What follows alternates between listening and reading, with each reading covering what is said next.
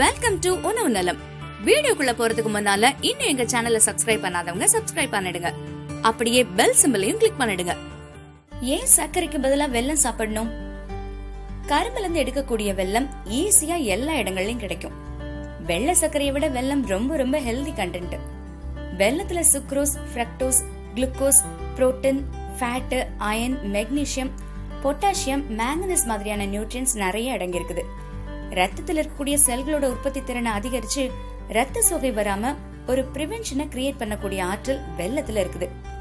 இதுல இருந்து கிடைக்கக்கூடிய நார்ச்சத்து நம்மளோட வயிறு, உணவு குழாய், நுரையீரல்னு உடல்ல இருக்கக்கூடிய உள்ளுறுப்புகளை சுத்தம் செய்யக்கூடியதா இருக்குது. இதனாலயும் பழங்காலத்துல சாப்பாடு சாப்பிட்டதுக்கு அப்புறமா ஒரு துண்டு வெல்லத்தை சாப்பிட்டு வந்தாங்க.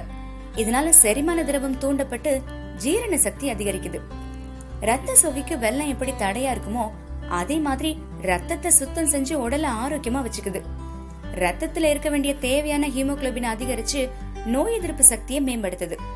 இதனால எல்லா விதமான பிளட் டிசார்டர்ல இருந்தும் இந்த இம்யூனிட்டி உதவியா இருக்கு. பித்தம், வாதம் மற்றும் மஞ்சள் காமாலை போன்ற நோய்களுக்கு வெல்லத்தை ஒரு பானமா செஞ்சு தரலாம். வெல்லத்துல இரும்பு சத்தும் கால்சியமும் அதிகமா இருக்குது. ஆனா வெள்ளை சர்க்கரைய பாலிஷ் பண்றதுக்கு அதுல சேர்க்கப்படக்கூடிய ரசாயனங்கள் இரும்பு சத்தை முற்றிலுமா அழிச்சிடுது. சோ சர்க்கரையை குறைச்சு வெல்லத்தை அதிகமா சேர்த்துக்கலாம். வெல்லம் குறிப்பா பெண்களுக்கு பரிந்துரை செய்யப்படுது. அது எதுக்குன்னா மாதவிடாய் நேரத்துல பெண்கள் ரொம்ப சோர்வாவும் ஸ்ட்ரெஸ்ஸாவும் இருப்பாங்க. சோ இந்த நேரத்துல வெல்லம் எடுத்துக்கிட்டா அந்த ப்ராப்ளம்ஸ் எல்லாம் சரியாகும். வெல்லம் ஒரு நல்ல ஆன்டி அலர்ஜிக் கண்டென்ட். இதனால வெல்லம் அடிக்கடி சாப்பிட்டா அலர்ஜிக்கும் ஆஸ்மாக்கும் நல்ல தீர்வு கிடைக்கும். இந்த வீடியோ பிடிச்சிருந்தா லைக் பண்ணிடுங்க. ரொம்ப பிடிச்சா ஷேர் பண்ணிடுங்க. அடுத்த வீடியோல சந்திப்போம். பாய்.